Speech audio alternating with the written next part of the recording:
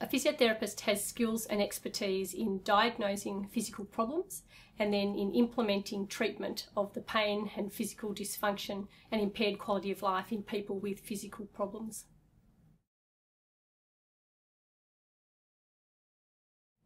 Physiotherapists treat a range of problems ranging from neurological problems such as stroke through to paediatric problems or people in intensive care. So it is important to find a physiotherapist that has expertise in musculoskeletal conditions because they'll be the ones that have the most experience in dealing with those problems.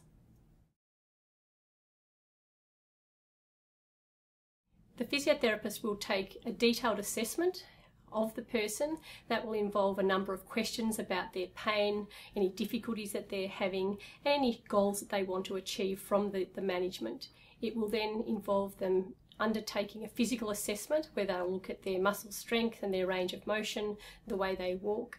Then they will formulate with the person some goals for the management and what they're trying to achieve, and then set into place a personalised management plan and treatment that will generally involve exercises and a home exercise program, education and advice. It may involve some hands-on therapy as well as perhaps a use of a gait aid.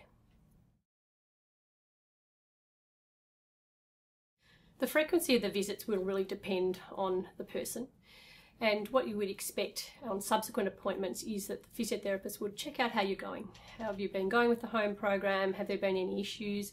Have you not been sticking at it, or have you, and what are the reasons around that? Then they would reassess and look at how you're going with your walking, your range of motion and your strength. They would check the home exercises, and then they would either progress them, they may give different treatments.